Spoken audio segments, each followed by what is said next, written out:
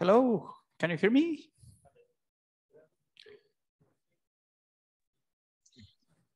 KS and Sita, how are you? I can see you online. Is it okay if you turn your cameras on and leave them on during the panel so we can have you in the room properly?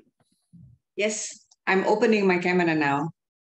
Excellent. And I will just wait for the tech support to show you on the screen so we can have your presence here. Okay. Can we work that out? Hi, Mr. Park. Hi, Ms. Lakshmi. Oh, perfect. We have you on the screen now. KS, Sita, fantastic. And who else do we have online?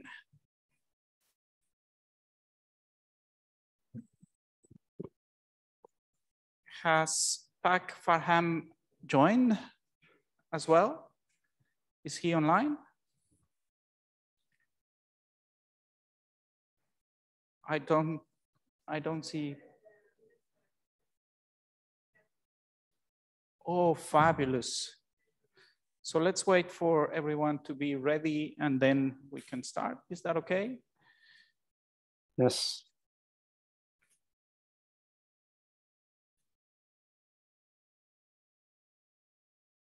So we might have the fortune to have Minister of Communications, Tati Murusi from Lesotho. So that would be a fabulous addition to the panel.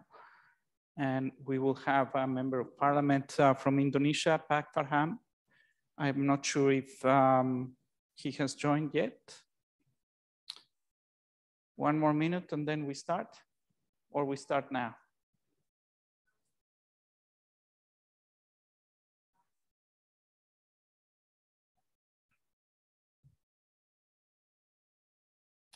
Sita is saying she's going to join in a few minutes. Oh, the minister, okay.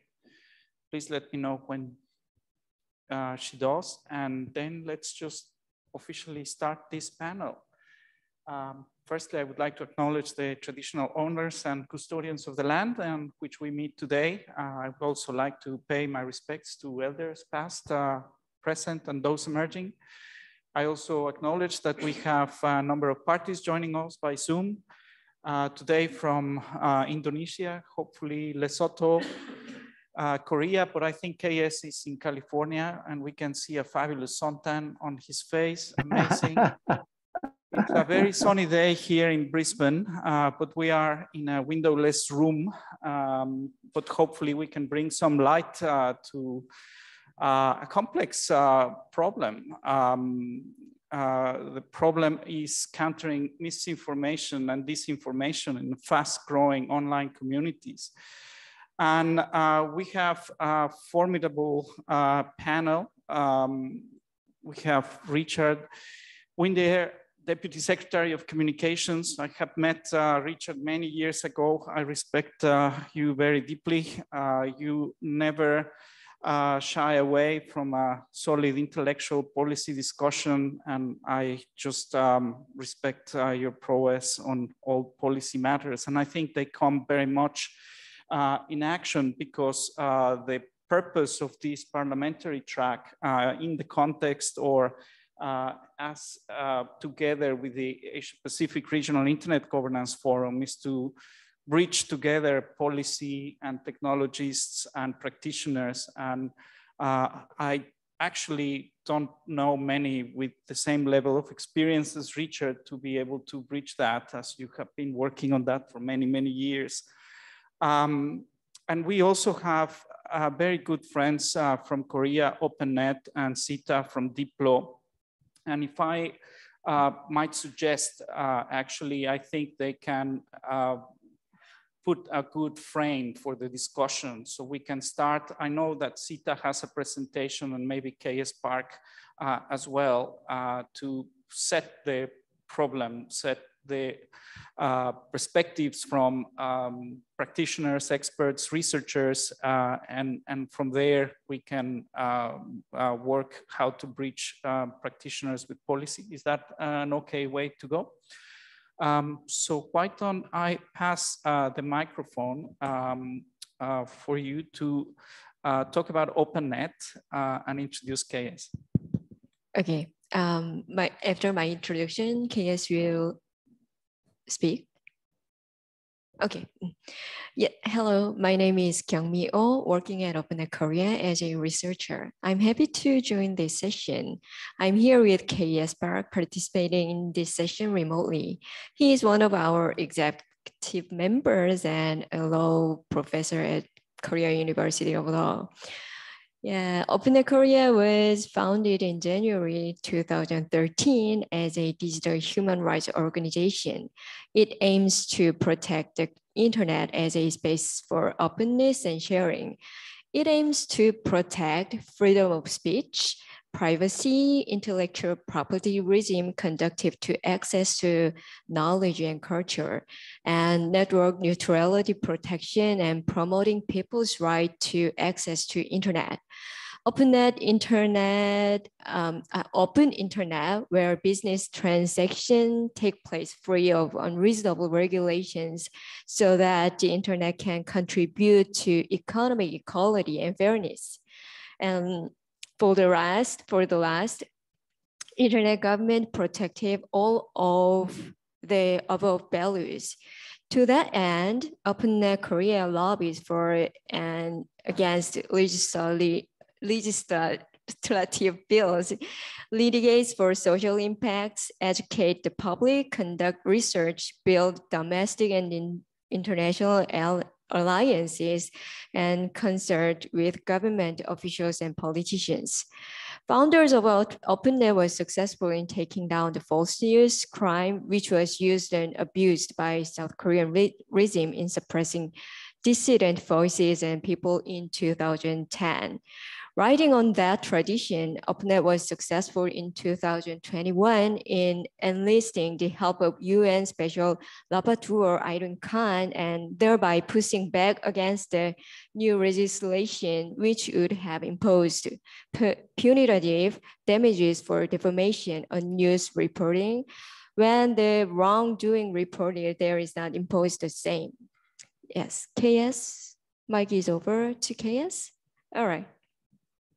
Yes, thank you. Thank you for the introduction. Yes, it's OpenNet. Okay, some questions came in. Anyway, so we need to talk about countering disinformation and misinformation. Although we want to talk about the latest trends, seeing parliamentarians in the audience, I cannot shake off the temptation to strengthen the fundamentals on our approach to disinformation. Number one is criminalizing speech for being false is not a way to is not a good response to disinformation. Human rights literature from decades ago is full of examples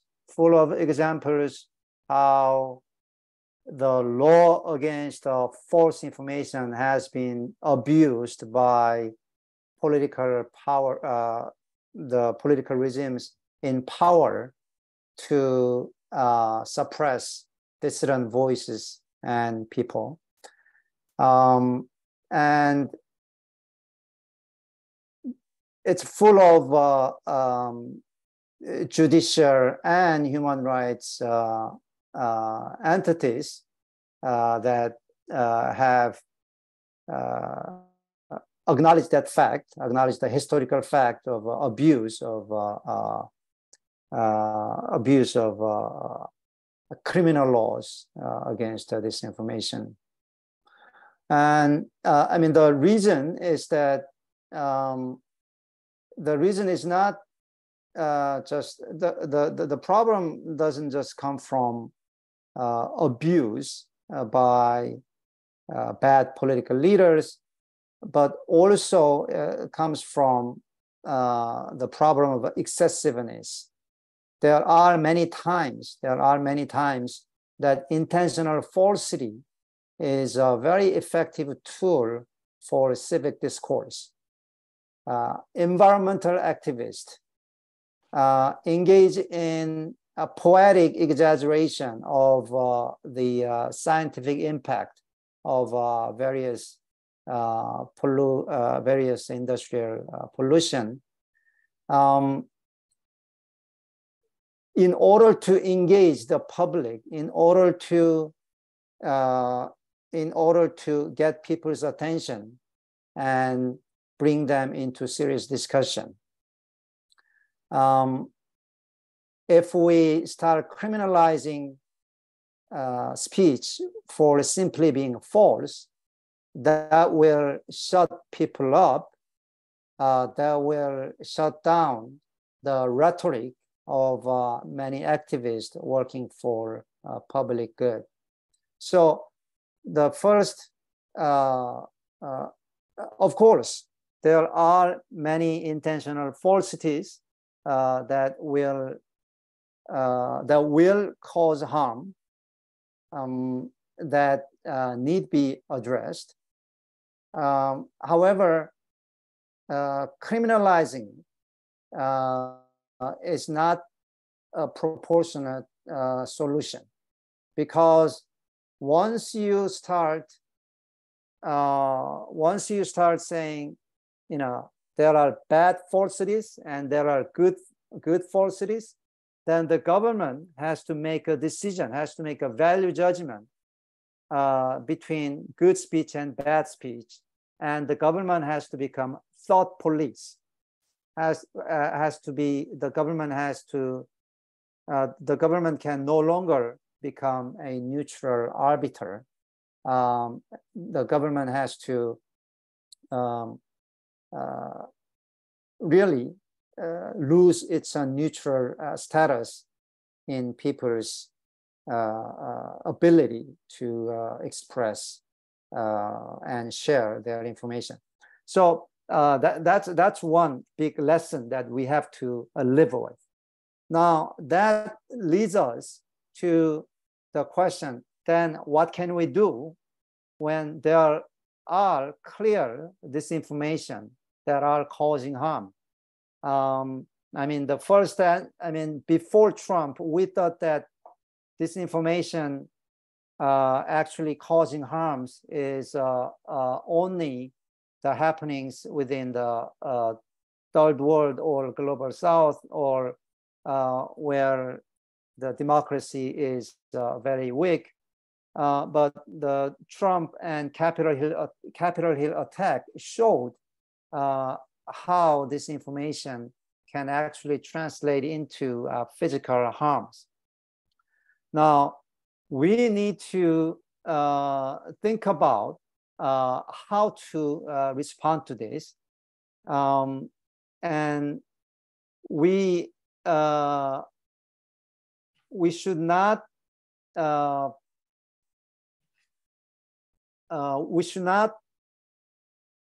limit ourselves. We should not limit ourselves in coming up with effective ways to law. We should not limit ourselves to law.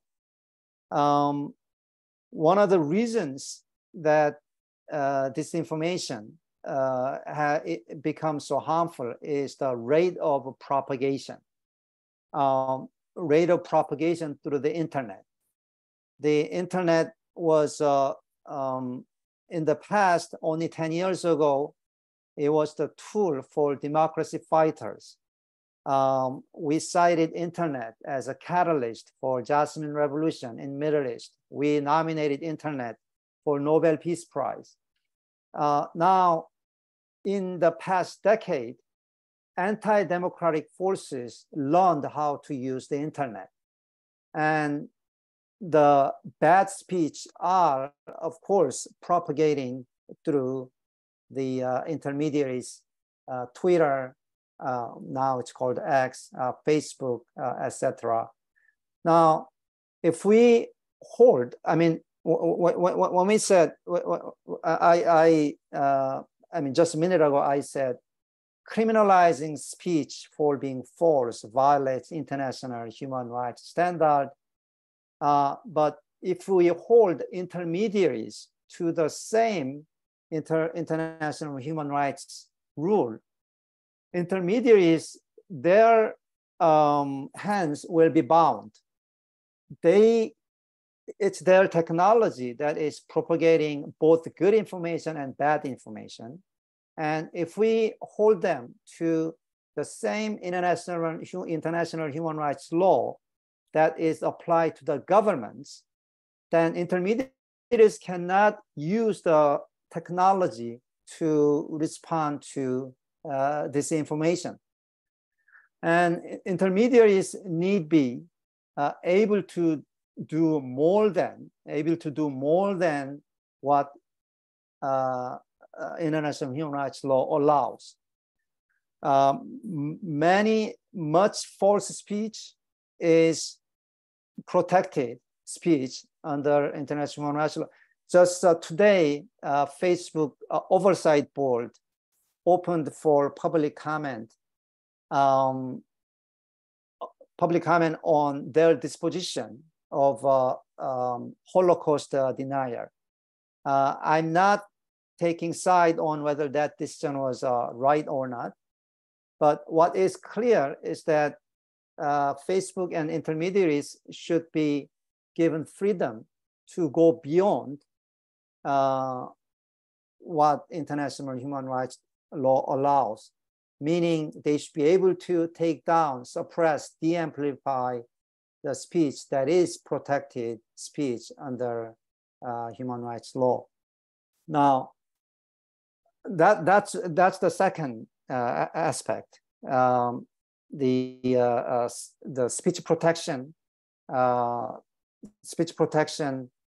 that was applied to the governments should not be applied to the platforms. Platforms should be given more leeway. The third takeaway for me is that if the more and more intermediaries are subject to the government's takedown request, NetzDG, Germany's NetzDG type of mandatory takedown. Now, NetzDG is being copied all over Southeast Asia, Malaysia, Vietnam, Indonesia, Philippines, Thailand. The communication ministry that was formerly just setting the technical standard and approving broadcasters and approving network operators are now repurposing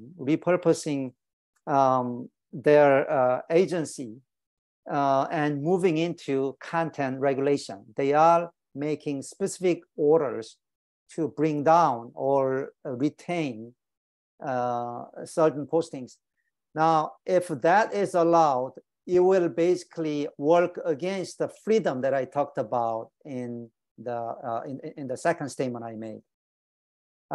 Because then the governments can use the platforms to spread, to engage in manipulation of a public discourse, by ordering retention of pro-government speech, and by ordering takedown of dissident speech. So that's another concern.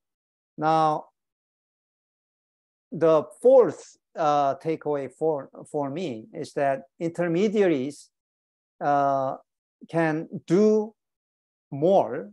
I mean, I talked about Trump and the Capitol Hill attack, and Facebook and Twitter quickly deplatformed Trump's accounts, although they were criticized for doing it too late.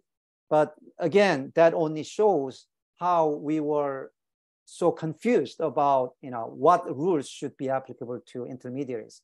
We were so caught up with the idea that intermediaries somehow should act like governments and should not take down Trump account because that would mean that the intermediaries will be the king, and that goes. We thought that goes against free speech. That's what delayed the process in the back office of Facebook and Twitter in deplatforming Trump's account. Now, that doesn't mean that we should just let intermediaries do whatever they want. What is most difficult for the civil society, I think that is my fifth statement that I want to contribute to this discussion, is that a lack of transparency. I mean, I think platforms should do more and can do more in content moderation. But we need to have clear picture of what the platform is doing so that we can properly escalate the bad contents. Without having a transparency of what's being taken down, we don't know what we can raise with a certain platform. I think it's last week that Internews published a report on how trusted flaggers system is broken. Well, all trusted flaggers have almost one-to-one relationship with Facebook, but they don't know what is being taken down and what is being retained. If the trusted flaggers have a better idea about what Facebook wants to do, then they can more efficiently raise, escalate, identify and escalate bad contents. Now, when it's clear from the disclosed data, that maybe Facebook is not, doing enough to respond to this information, then we can make more global, more well-researched suggestions on what should be taken down and what should be retained. We don't have that either. So I think we need more transparency on the self-regulation that the intermediaries are so proud of. I'll stop there, and I have another statement to make, but I'll save that for the question and answer. Thank you. Thank you, Professor Park. Always happy to see you. 5 points about criminalizing speech is not a good response. Then, of course, we have to address disinformation in some way or another. And then a very interesting and I think polemic that I hope those members of parliament and government can help to address, whether intermediaries can have that leeway that can even go beyond sort of international human rights, and what would be the checks and balances that platforms need to have in order for them to be effective to counter disinformation. So that's a very good start of the conversation. And I would like to pass the floor to my very good friend Sita, currently at Diplo Foundation, but an extraordinarily proactive, constructive, and most importantly, a glue to civil society in many internet governance discussions throughout the years. Welcome, Sita, and the floor is yours. Thank you very much. I hope you can hear me now. Can you hear me? Yes. Okay, I would like to share screen. If you can check my screen. I think, yes, I think KS, I follow up what KS was saying. It's actually about the countering disinformation, especially in the perspective of internet intermediary liability. So I would like, in my 10 minutes, I would like to discuss with you in defining which actually internet intermediary that has an effective role as well as responsibility in disseminating mis or disinformation. Yeah, so because there are so many characterized as mis or disinformation. And first of all, Pablo, thank you very much for the introductions, and it's an honor for me to be part of these conversations with the parliament members and with the ministers.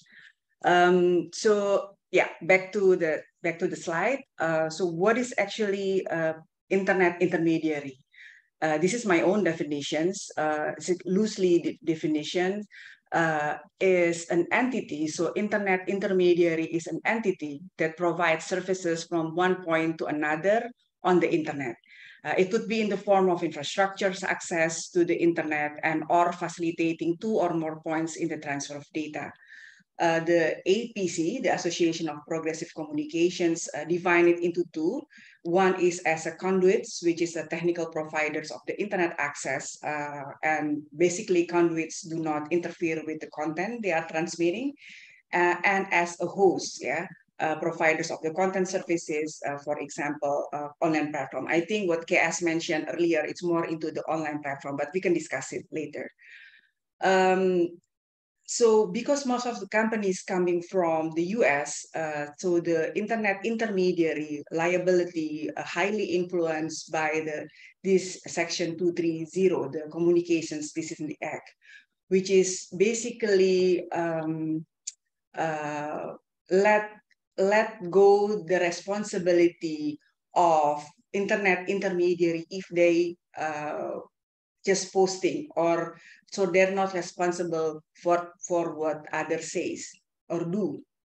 And this includes from the internet service provider, but also a range of interactive computer services. So I think that's one of the issues that we need to discuss as well, Pablo. If we would like to if we would like to counter the mis and disinformation, which internet intermediary we are talking about, I think that's one of the thing we would like to talk. The dynamics of the discussions, I would like to also come from what KS was mentioning in the last decade. Yeah. So in 2015, I think Pablo was there in Philippines, in Manila. I was there as well. I think the civil society proposed this Manila principles, which basically request that the intermediary should be shielded from the liability of the third-party content. But then 2 years later, Theresa May really addressed the urgency for technology companies to take further steps in tackling terrorist content issue. Because in 2017, I think UK received more than four terrorist attacks in 1 year. So she said this in the UNGA. And as we all know, in 2018, there is this Cambridge Analytica scandal, which actually personal data belonging to millions of Facebook has been collected without their consent by this company, and to be used for the political advertising. And this is revealed by its own whistleblower, Christopher. And also, like KS mentions about Capitol Hill attack, but what is the most important about this attack, that this leads to the questions of the Section 230 about the internet intermediary liability. So this brings the attention to this issue. I think what we feel, Pablo, and other speakers in this region, is that we have been called for this content regulation for so long, but it was not really listened until this Capitol Hill attack happened. And then suddenly all the companies starting to realize their liability on these issues. And the last but never the least is the Digital Service Act, which is basically, which aim to create a safer and more open digital space, but really highly regulate the internet intermediary. And they mean here, especially the big tech company. So how about this region? In Indonesia, we have 3 regulations. We have lots of regulations. that can be related to the content regulations, but 3 is the most relevant one. One is the electronic information and transaction law, and under that is. Zita, I think you should turn the pages of the presentation. We are stuck with the cover page. Oh, you are stuck with the cover page? Yes. Oh. Yes. Perhaps you can turn the presentation mode, Zita, and okay. Sorry. Yep. If you can share your presentation afterwards, so we can catch up as well, would be fantastic. Okay. Well, just wait a moment then. Let me try again. I really want to see your presentation. Sorry, this is because perhaps I'm using to. Now, can you see it? Yes, we can also see your talking points there. Okay, so it's better to switch into presentation mode.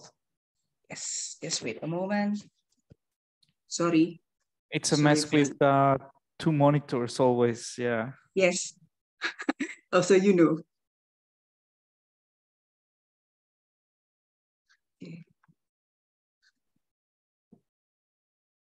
I'm sorry.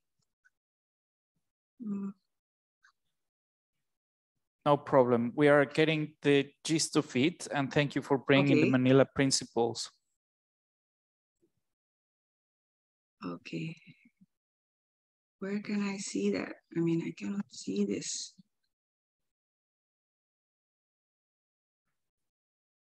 Or perhaps from the Secretariat can help me? Just let's finish up. I think we have understood quite well. And what I would suggest is that you share your slides and we can catch up with them afterwards. But please continue.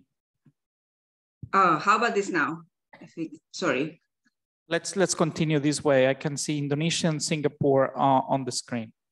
Okay, so the Singapore and Singapore and Indonesia. So we have two in Indonesia. We have many regulations, but what is really relevant is the electronic information and transactions law, and under that is the government regulations on electronic system and transactions, and below that is the minister regulation on private electronic system.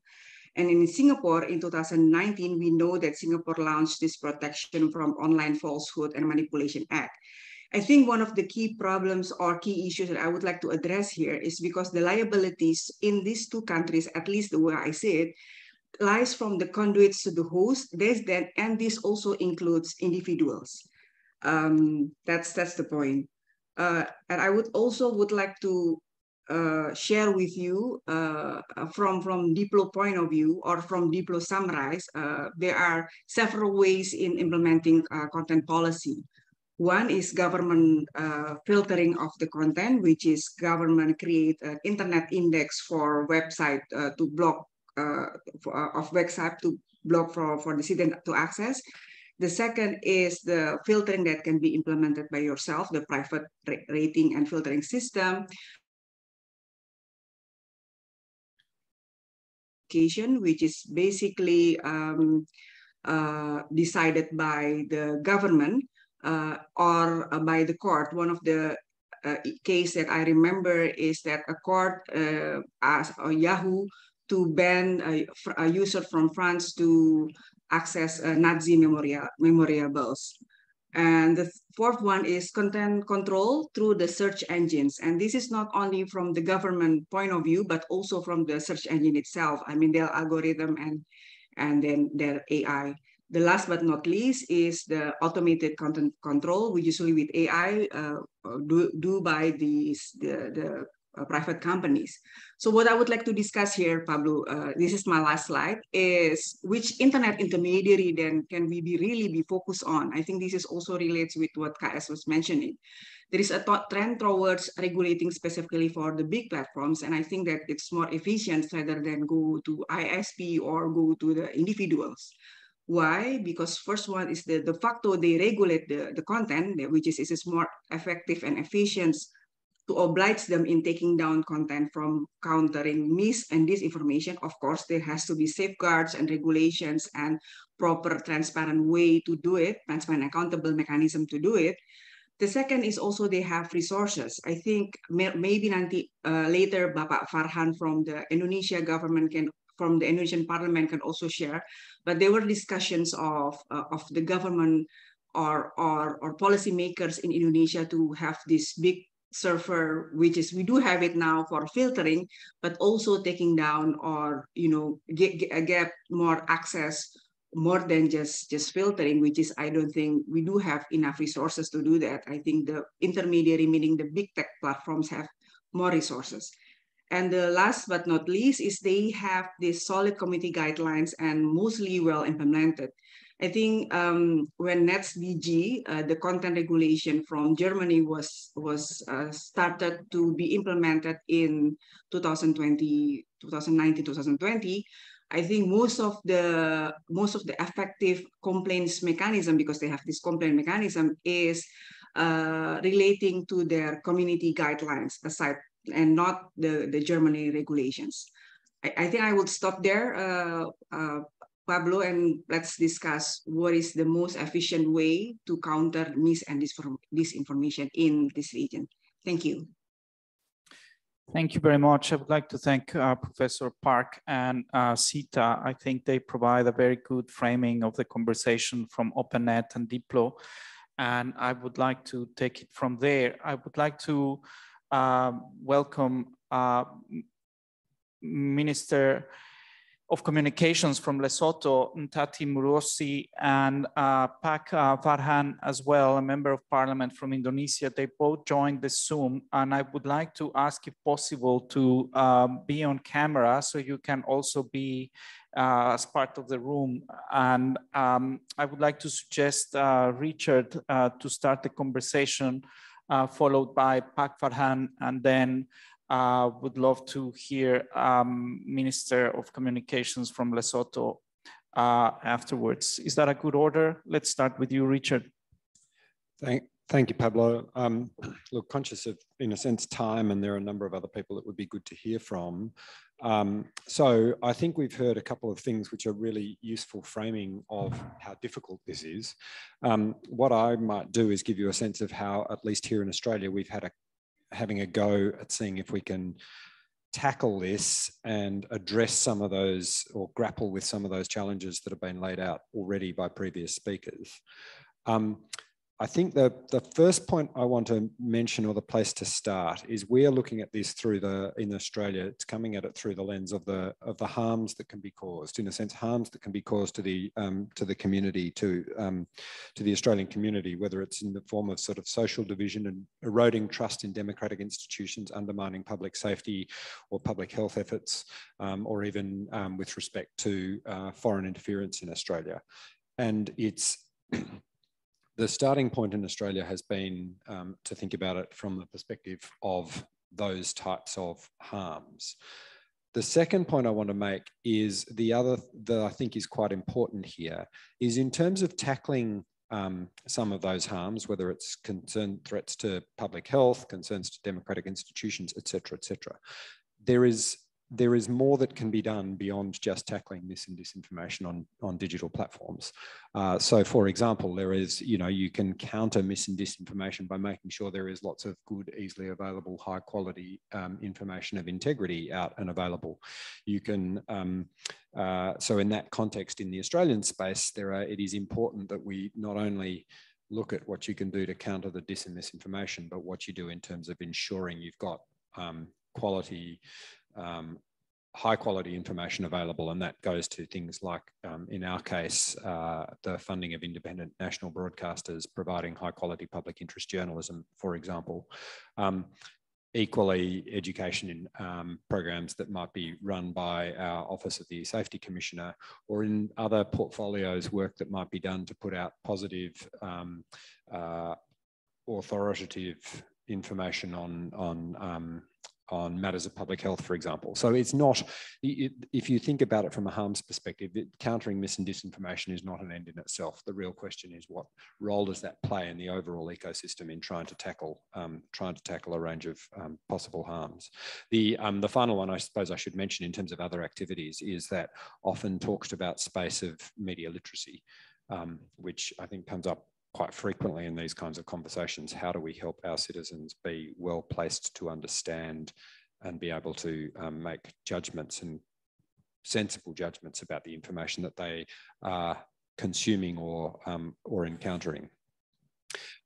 So that's the sort of world in which, or some of the points that I suppose are in consideration in the Australian context. To sort of jump to the point, what we have done in Australia is just recently released a draft piece of legislation for consultation. And that is a draft piece of legislation which looks to tackle dis and misinformation. And really what I might do is just run through some of the key aspects of that and then let others comment and react. In effect, what we have done is provided in this draft bill, where it's to be ultimately passed by the Parliament, is proposing to provide the regulator with a range of powers which fall into sort of three categories. Powers to collect information, powers to require information to be retained by digital platforms, and the ability to require or register an industry code, or in certain circumstances, potentially even draft an industry standard. Now, to do all that, you have to tackle some of the issues which have already been brought up, including some of the definitional issues. So what we have tried to work through, what we have worked through is thinking about, if we accept that serious harm can occur and we accept that there is therefore that is something that government should turn its mind to in terms of protecting community from harm, how and who should be doing that. A couple of points I think are important in terms of the scheme that has been proposed in the Australian content. Is firstly, this is not only about the removal of content. Secondly, it is not about the regulator having any role in judging whether content is dis or misinformation. And I suppose thirdly, we have landed in a position where the expectation is, in the first instance, the platforms should be the ones responsible for the content that is on their platforms that they are making available to their users. And we're doing this in Australia against a background of already a number of voluntary steps that have been taken by the industry. And I think that's quite important as well. There is already steps taken by the digital platforms in Australia to establish a voluntary industry code of practice that was that has been signed up to by 8 signatories in the Australian context. That was launched in 2021. And the code requires different, well, in a sense, will mean different things for different platforms depending on their nature of their business. But there are 2 mandatory pieces of that voluntary code. One is the signatories commit to implement measures to reduce the risk of harms that may arise. And measures can mean many things. It doesn't mean necessarily removing content from the platform. And secondly, signatories commit to release an annual transparency report detailing the measures that they have in place to combat dis and misinformation.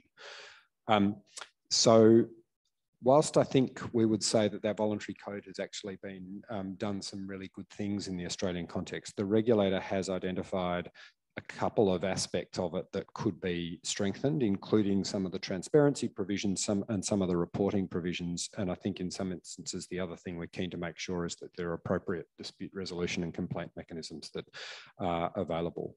And in a sense, the new proposed bill is looking to provide the capacity to address any shortcomings that might exist in that voluntary code. Shortcomings in terms of those points I set out, are there greater requirements for transparency, for example? And the other thing is, of course, that voluntary code is only signed up to by 8 signatories, and there may be other people that ought to be, or we judge ought to be bound by it. So we released draft legislation in June June of this year and have just run a consultation process, and that has just closed. As I said earlier, would give the ACMA information gathering and record keeping powers, which would help us understand what efforts is being done on the platforms already. And then if voluntary industry efforts fail, the ACMA would have reserve code registration and standard banking powers that would be able to place obligations on the platforms to improve their systems and processes around tackling mis and disinformation. Obviously, one of the biggest challenges here is getting the balance right between protection from harms and preserving freedom of expression. And that has been something that we have wrestled with and tried to tackle in how we've designed this piece of legislation. The draft bill has a number of protections in it, which I think are very important. They go to the fact that under this, well, they go to one of the points I have already made, and that is that it is not the ACMA, it is not our regulator that will be determining what is dis or misinformation. It will be the platforms themselves determining what constitutes dis and misinformation. Secondly, we exclude professional news content. This is not an exercise in dis and misinformation does not, therefore, for the purposes of our legislation, enable capture professional news content. And thirdly, it doesn't allow us to catch what we'll call electoral content for this purpose. And I think that's that last one is a particularly important line that we have tried to draw in the Australian context, and that is the difference between participation in an electoral process and the integrity of the process itself. So dis and misinformation about an Australian election, for example, and how it's conducted. So people suggesting that, for example, perhaps misinformation out there saying voting is not compulsory in Australia, for example, is the sort of thing that goes to the integrity of the process. That is absolutely in scope of this legislation and any subsequent industry code, but the actual participation in the electoral process itself by political actors is not. I think the other couple of things I'll mention before giving the floor back and allowing us to hear from others. Key points to pick up a couple of things mentioned earlier. Absolutely, I can see the concern about being careful to not criminalise speech. This in the Australian context, that is something we have steered clear of. It doesn't go down that path at all. Secondly, I've said this before, but it is important because it gets lost in the discussion. There are a lot of measures that platforms can have in place to tackle dis and misinformation, and taking down content is but one of them. There are other things that they are able to do, and it will be up to platforms to determine what those look like. And probably the final thing I'll say is to keep in mind that that this bill is not trying to solve every problem, and neither is it trying to replace a range of other existing laws that might exist. So, for example, it doesn't replace or change or affect the existence of the defamation framework that already exists in Australian law. So I think there's been a lot of public discussion about this bill in Australia over the last few months, where it obviously isn't law in Australia at this point. It is only out for discussion, and we are now working through that consultation process. But there are some of those points I've just made about what it doesn't do and what it doesn't require have at times been lost in some of the discussion, and I think are important to understand. So just to kind of go back and recap, key point is we are proposing to bring in some legislation. That legislation does not give government any power to actually assess the content itself. What it does do is give the regulator the ability to register codes that, developed by industry themselves, which must contain measures to deal with dis and misinformation, but it is not telling the platforms what those measures should be, and neither is it determining whether the content itself is dis and misinformation. And in particular circumstances, there is the reserve power for the regulator to be able to make a standard, but worth understanding it's being done against a backdrop of a well-intentioned and not ineffective voluntary code that the industry has already established. And I might pause there. Richard, thank you very much. I mean, I think that we're slowly building this bridge and we're heading towards the political side of things. And we have with us Pak Farhan, who is a member of parliament, but former broadcaster, TV announcer, very well known in Indonesia. So I would love to see your take. I hope you could catch some of the previous presentations, and importantly, if you can share your experience on this important matter from the perspective in Indonesia. Pak Thank Farhan. you, everyone. Thank you, everyone. Again, I'm very sorry, guys. I'm a bit late because I just finished my Friday pray in Jakarta. Well, right to the point, been listening some point from Professor Park and also from Sita. I think it is very important to address some of important questions about misinformation and disinformation right now. I would like to experiment my thought to put this the disinformation and misinformation against the democracy and democratic process that we are facing right now. Well, I think I'm going to take most of the examples from Indonesia and see if we can relate to the issue. If I am asked the question of how does disinformation and misinformation online spaces affect the region, I can say one of the biggest misinformation and disinformation effect that really hurts us. It actually happened in 1999 in Maluku provinces. We just getting out of our democracy reformation, and what happened was through religious group has been misinformed and disinformed that one group is attacking another group.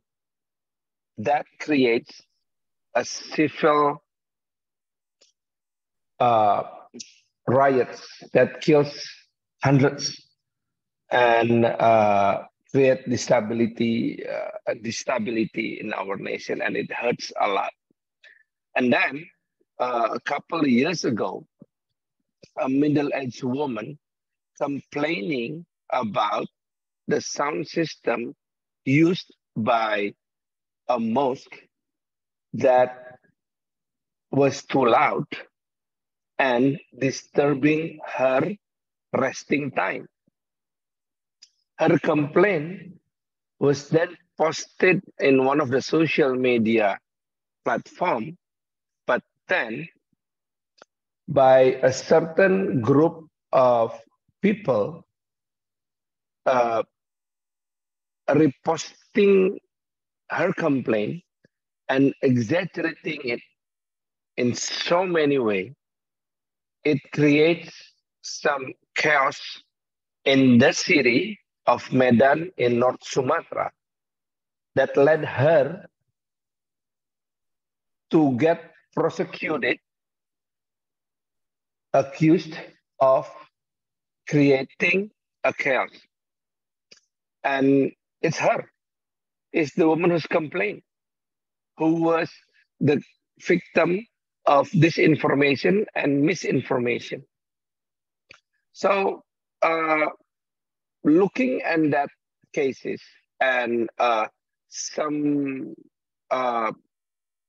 statistics that I can share later in my presentation, and I share the materials to everyone. It is really concerning of how hoax, misinformation, disinformation, and lies are distributed among us throughout the digital platform. So, what challenges do policymakers face when developing a legislation? When it comes to the fact that now people started to asking the question, can we legislate the content of a digital platform? Can we rule the digital platform developer and the content creator, which is two completely different parties in this situation, to really obey the rule of good practice in content creation in the digital platform. So long legislation and political process, there are 5 aspects of the procedures of making a law in Indonesia.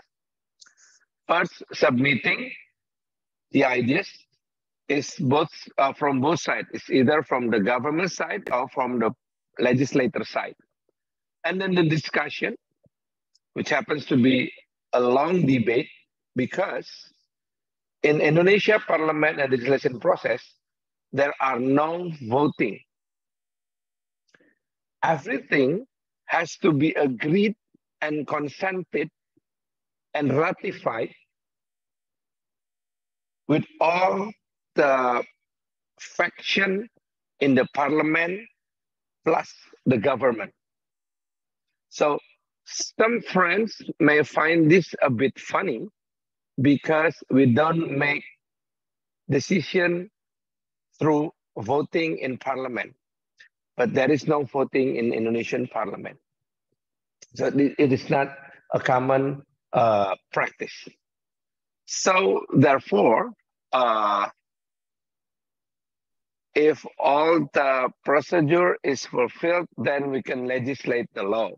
This whole procedure is a very time-consuming process because there is always a dissent between factions, even between the parliament and executive. However, this is very normal to have different views in democracies. Furthermore, what makes it more complicated is the decision-making in Indonesia applying consultation and consent. This is a principle that we adopt in our parliament. Everything has to be consulted and consented by everyone. In sum, because of its complexity, the issue and the problem in society will always be ahead of the law. This means the law cannot just be updated with the current recent dynamic situation in the society. So the last question would be, how can countries effectively address online disinformation and misinformation? The advancement of technology and the internet accommodate the practice of good governance, transparency, accountability, and everything. But ICT allows the government to connect with the public where they can provide information, improve public services, educate people, even mitigate the hoax, etc. To make sure that digital space is safe and secure, the government has some initiation to 1, raising public awareness through a digital literacy program. This sounds like a utopic program, but digital literacy program in Indonesia is very important because in average, the digital literacy index in Indonesia is still lower than the Southeast Asia digital literacy index in average. In ASEAN, in Southeast Asian nation, it's about 70%, and Indonesia is still 60%. That means the Ministry of Communication and Information in Indonesia initiate a digital literacy movement that involves the stakeholders, government, legislative members, public figures, private and societies that involve 4 pillars in the roadmap for digital literacy in Indonesia. That consists of digital skill, digital culture, digital ethics, and digital safety. In fact, Statista.com in 2022 released a comparison of digital literacy index in Indonesia that consists of 5 aspects of digital literacy. First of all, 4 aspects of digital literacy. First of all, it's digital culture, digital ethics, digital skill, and digital safety. According to the survey by Statista.com, Indonesian Digital Literacy Index score increased. But overall, Indonesia's digital skill and digital culture have improved, while digital ethics and digital safety in our archipelago have weakened.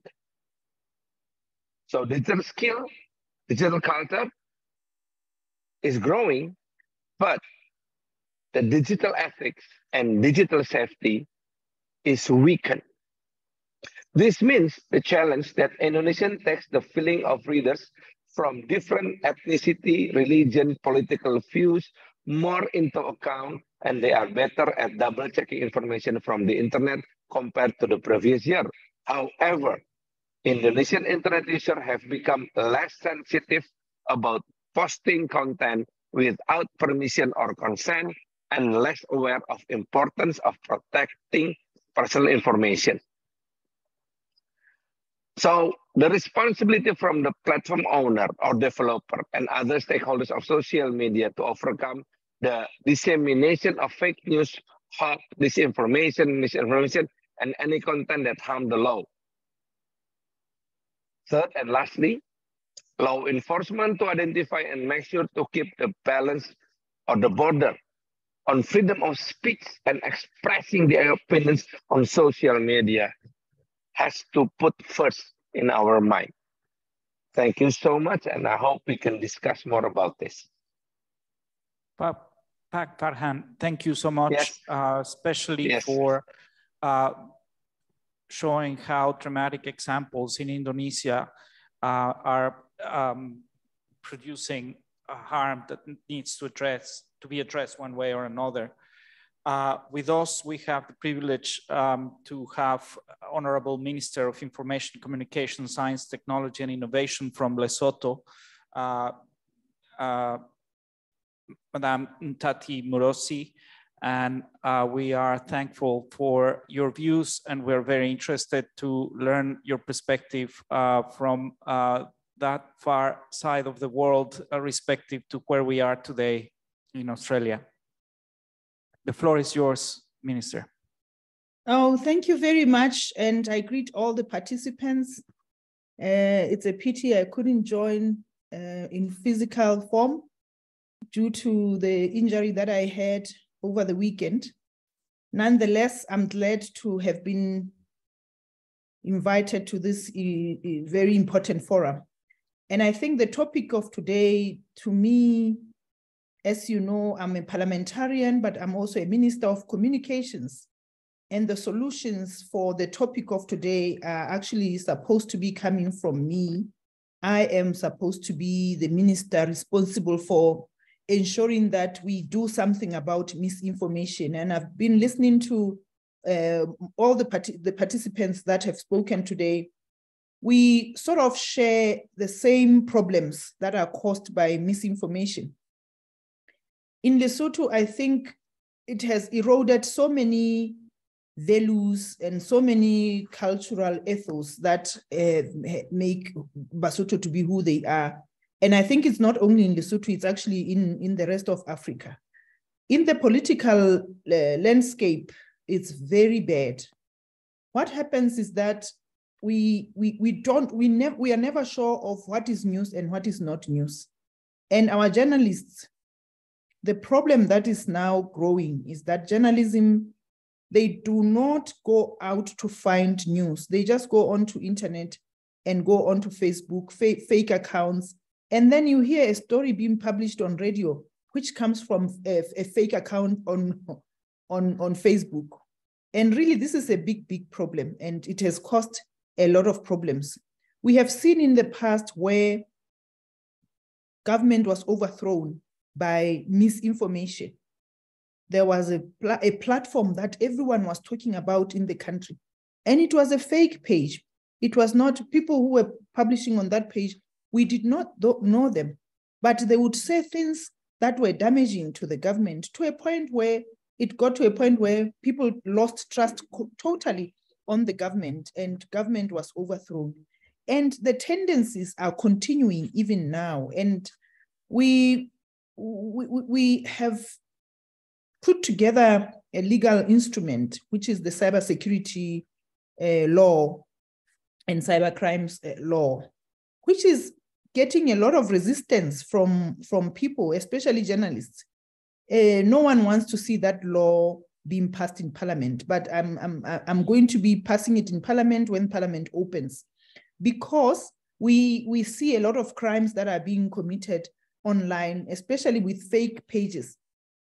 And a lot of journalists are saying that we are going to be closing their chances of freedom of speech and all that.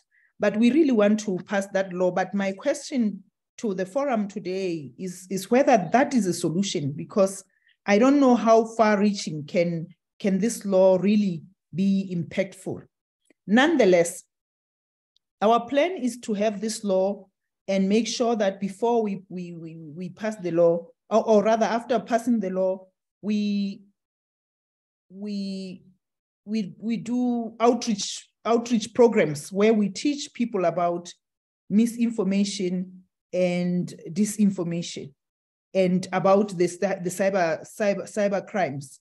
It is very important that before we apply the law, people understand what type of crimes are going to be committed or are going to be seen as criminal as per the law. So that is where we are now. But really, we've seen the damage of misinformation. Even during COVID, people would be sending information that is not relevant, information that is not true, information that scare people, information that is not benefiting people at all. And we believe that cybersecurity law is a solution. And I don't know if I can really say that. I hope we can get to a point where we talk about whether the legal instruments, the law is enough, or what else needs to be done.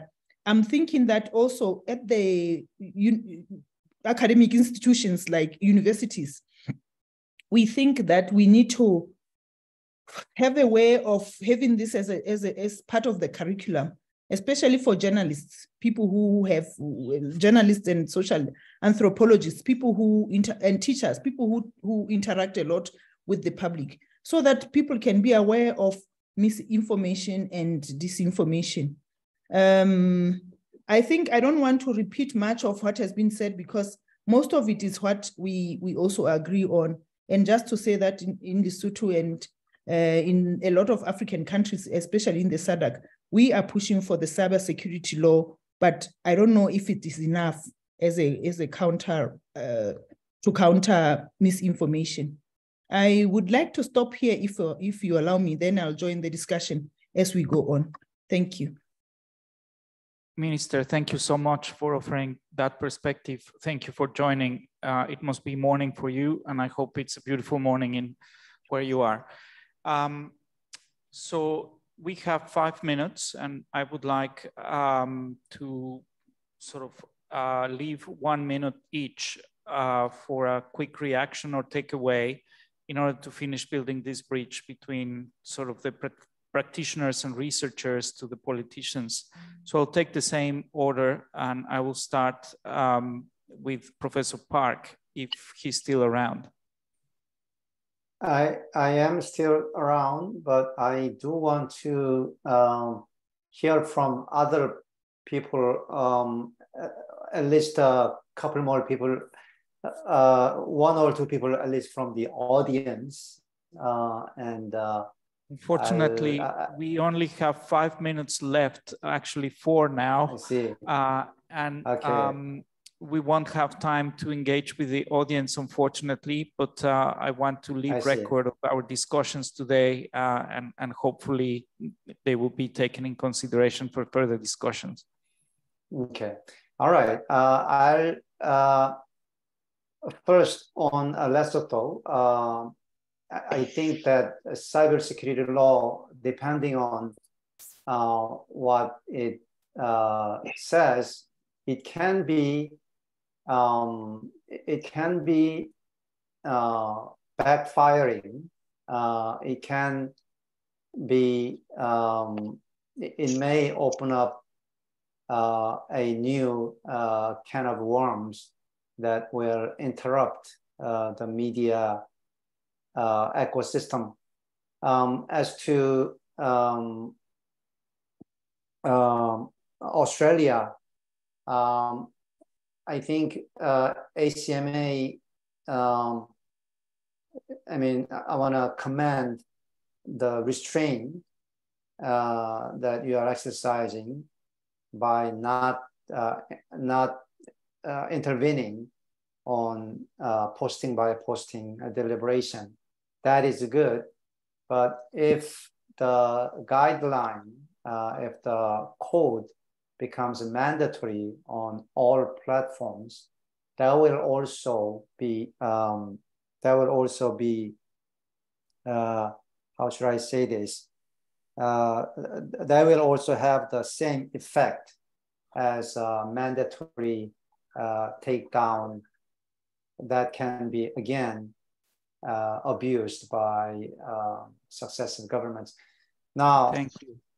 Just one more point. I think what is more about data collection. I think data collection on voluntary takedowns by platforms is very important, but whether that data is shared with civil society and the users, I think that will be a really important crossroad for all of us in striking the balance between free speech and cybersecurity. Professor Park, thank you very much. Sita, you're next. Well, thank you very much. I think one of the things that mostly relevant for balancing is the transparency towards accountability mechanism. I think that's one of the mechanisms that we can save. I gave you an example during the NetzDG regulation in Germany. I think though there are so many backfire towards that regulations, but the reporting mechanism at the end of the day from the platforms on which content they take down and which content they do not, it's highly much appreciated. There is always a suspicion from the civil society organizations towards the government and vice versa. I think this transparency towards accountability, so it has to be 2 points, transparency and accountability would be a better mechanism in my point of view to build trust. Thank you. Thank you. Pak Farhan, 30 seconds. What's your takeaway? I feel related to Madam Minister Morosi from Lesotho. I think, yes, we need to provide the freedom of speech, but then again, according to our experience in Indonesia, once you give the freedom of speech, there is a big price that you have to pay, so-called digital literacy. Digital literacy will educate the people how to behave online. Thank you so much, Madam. Point. Thank you. Minister Morosi.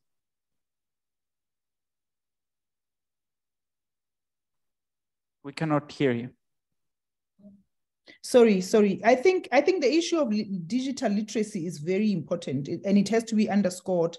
It's actually the gap that is there. We've got the tools, we've got the media, but people are not aware of digital information that comes from the digital platforms. It's very important that we underscore the issue of digital literacy, expensive as it is, but it's something that needs to be done. Thank you. Very true. Thank you. Very true. Richard, how useful was this panel? Thank you. It confirmed all of the things that we have grappled with. First point is this is hard. It's not straightforward. So I sympathise and understand some of the challenges that have been put forward. Second point I would make is I think news content is of a particular type. And there is other content that might be mis and disinformation out there. But with respect to news content, I think we can't put all our eggs in. If quality of news is an issue, there are other things that need to be done or worth considering beyond just rules or laws around mis and disinformation, whether it comes to ensuring a diversity of a media sector or professional standards for media organisations and journalists or media literacy. Third observation would be that I think in this, the important thing here is actually to consider it as an ecosystem in which a lot of people have a role to play or a responsibility. This goes to my point that mis and disinformation isn't an end in itself. Really what we're talking about is how do we manage or minimise harm to communities. Consumers have a role. Media literacy plays in there. The media itself has a role, and journalists have a role with respects to quality and standards and responsibility. Platforms, we would argue in Australia, have a role with respect to the content that is on their platforms, and noting that in some instances they may be monetising it. And finally, I think government has a role, and it's about getting the balance right in there. Australia, and so then I suppose my final point is to say, in Australia, we're having a go at it. We will very happy, I suppose, for all of people on the call to watch what Australia does, and feel free to pick up any of the positive points that you think come from what we end up doing. So all I can say is, I suppose, watch this space and let's see what the Australian Parliament ultimately passes us. But Australia's having a serious attempt at trying to tackle this. Thank you very much. I think with that, I give this panel a close, and hopefully we're on for a global movement towards countering disinformation while ensuring a free, open, interoperable, reliable, and secure internet, and respecting human rights, democracy, and the rule of law. Easy done. We solved the problem. Thank you so much, everyone. Thank you, Pablo. Thank you, everyone. Thank you. Thank you. Bye-bye. Thank you. Mbak Sita, terima kasih ya. Sama-sama Pak Farhan. Sampai ketemu lagi, Pak. Bye-bye. Well, believe it or not, dear friends, this was the last session of this marathon of internet governance discussions. And I sincerely would like to thank everyone who spoke, who contributed to this parliamentary track. It's not easy to stay after 4.5 days today until the end. It seems that you have some impressive capacity, and I really thank you.